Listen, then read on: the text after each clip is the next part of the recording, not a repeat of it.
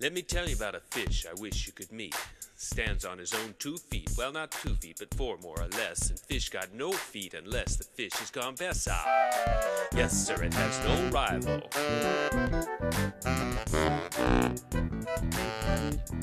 For species survival. Long, long ago, long ago, lived this fish with eyes aglow deep down below the waves in caves. It swam with ichthyosaurs, and even before it's seen it all. Sounds odd? Think tetrapod. By God, with that bottom, his all-missing linky, armored tanky, thanks to tide and time, and presto, change-o, fins to limbs. He came swimming up into the air where legs are all the rage, and ages after, here we are with our big brains buzzing. Just say hi, cousin, from your landlubber kin. I wanna be a coelacanth. Wanna stand on my head, eat the fishes that live down deep, and snuggle in my ocean bed. I wanna be a coelacanth in the deep blue sea. Rest all day in a nice dark cave, and hunt when you can't see me.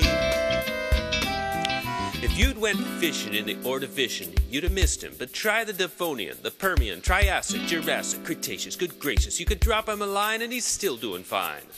I want my eyes to glow in the dark. I want my fins to move,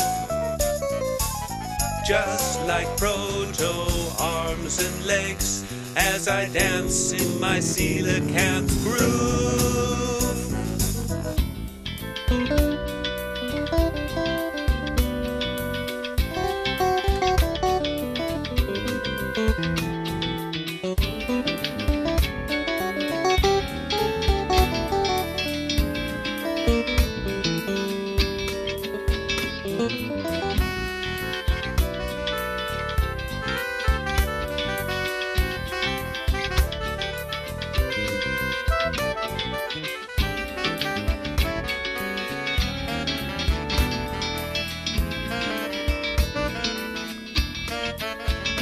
Maybe nothing's sure but death and taxes, but that fish still exists and don't own nothing.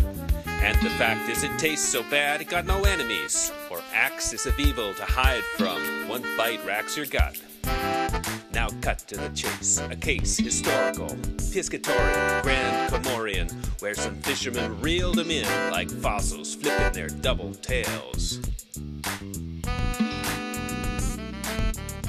This tall tale turned real, sent science reeling from the scene. It's coelacanth, the dino fish, gone bessa, yes sir.